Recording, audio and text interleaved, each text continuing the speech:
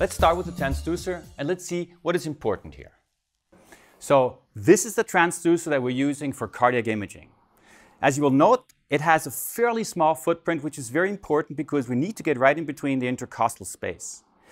Another important feature is that we have a marker. This marker allows us to always know where we're actually orienting our transducer on the image.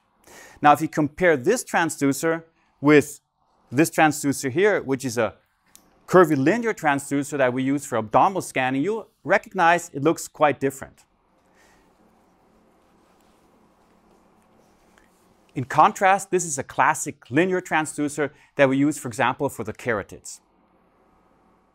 It's important that you really take care of the transducer because it's a very sensitive part, and if you drop it or if you break it, they're very expensive.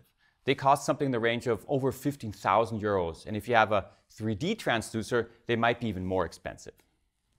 When you learn how to play tennis, the very first thing that is taught to you is how to hold the racket, and the same thing is true for the transducer. So here we go. So how do you hold the transducer? It's very important to hold the transducer further down, very close to the footprint.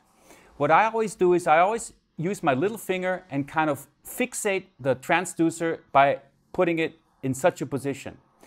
And to have a firm position of the transducer on the chest, it's important to rest your entire arm on the chest of the patient. Then you place the transducer, and with the little finger, you more or less fix the position.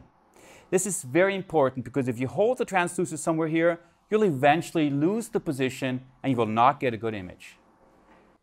What we show you in this course is imaging with your right hand, but I'm well aware that many of you probably image also with your left hand. There's not much difference. The advantage, of course, if you image with your left hand is that your back is a little less under strain. The disadvantage is that most people are actually right-handed, and it's probably easier to start learning echocardiography with the hand that you're used to working with most.